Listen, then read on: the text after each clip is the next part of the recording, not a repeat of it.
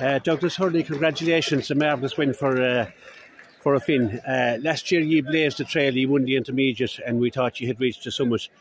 You're in a county semi-final, that's unbelievable achievement to be in a county semi-final straight away after coming up from intermediate. It's a good achievement, We were going in today, we knew today was 50-50. We played them a couple of times before, they're a seasoned team.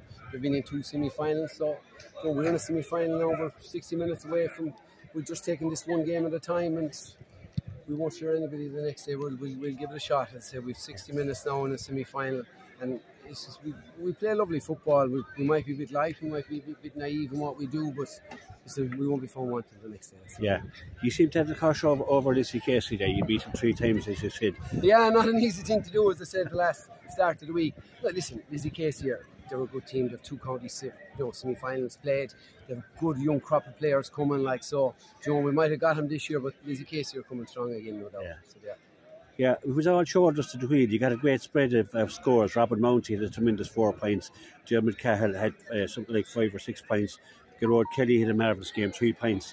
Gerard Cahill, Owen Devon, Jamie Malone 1-2. Listen, that's what we have. We have scorers. We have scoring forwards. We play to our strengths and we go for scores. I know we conceded 15 points. Maybe that'd be a lot of lads' nightmares to concede 15 points. But listen, we have scoring forwards. We play to our strengths and we try and make it a shootout if we can. Yeah, you were 5 points to 1 up, and Lizzie Casey had reeled it in by half time. So Lizzie Casey were a good side. They were with the breeze. There was going to be kicking them we responded well. Listen.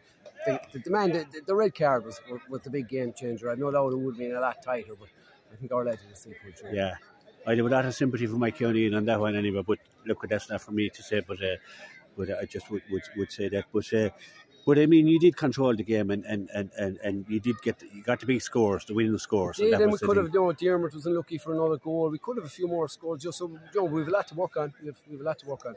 Yeah. You're in the semi-final, Douglas. How do you feel? Fabulous, really. Fabulous. I think a lot of people thought that we were happy with our lot, once we'd secured our senior status in quarter-final with McGarry Cup.